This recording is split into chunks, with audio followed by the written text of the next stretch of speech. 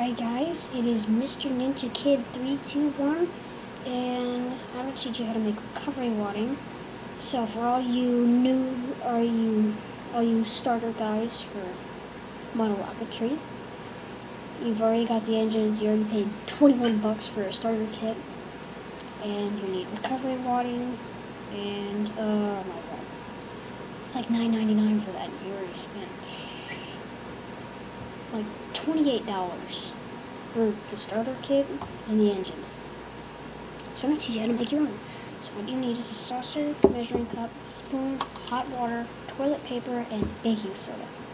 So what you're going to do, fill hot water to halfway up on the cup. Stir it up. It's not halfway up right now because I used most of it. What you're going to do is stir it up. Put 4 teaspoons of baking soda in there. Stir it up, put more in until no more of it will dissolve.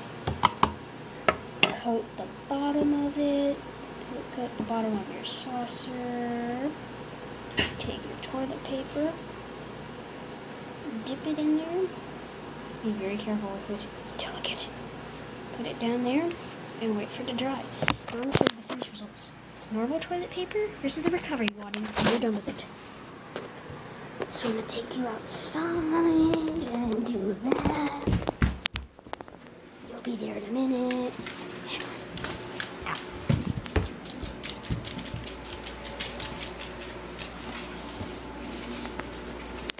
Let me go outside now. No big dog, do not come. Okay. So I'm going to show you normal toilet paper versus your recovery wadding when you're finished with it. Can you see that? Yes, you can. Okay. There's the recovery wadding in that little saucer. This burns up like fast. That's not what we want because it may catch the rocket, the inside of the rocket on fire. It is made out of cardboard after all.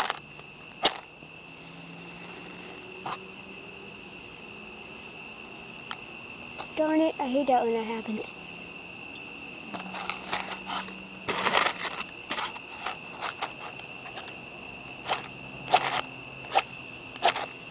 Light! Thank you. It's not staying on. Here, be right back. I'm gonna go get a lighter. Nope, that's too hard. Can you guys see that? You see it? Okay. Good. Need to light this fast before the stupid flame goes out. Jeez.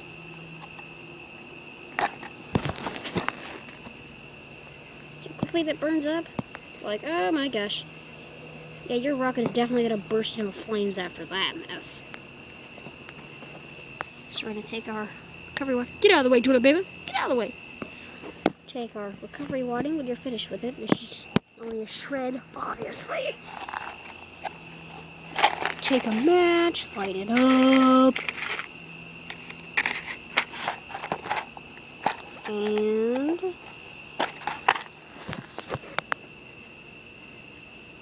it's not burning at all. It's not catching on fire or anything. It may shrivel up and burn. I mean, not burn, but get scorched. Hey, that's a bad. The recovery wadding just stuck to the match.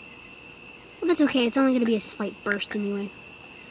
But see there, it did not support any flame at all. Unlike this piece of crud right here.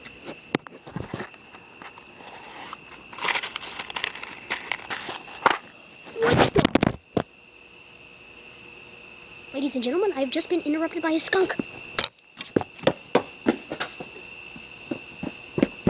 See you next time.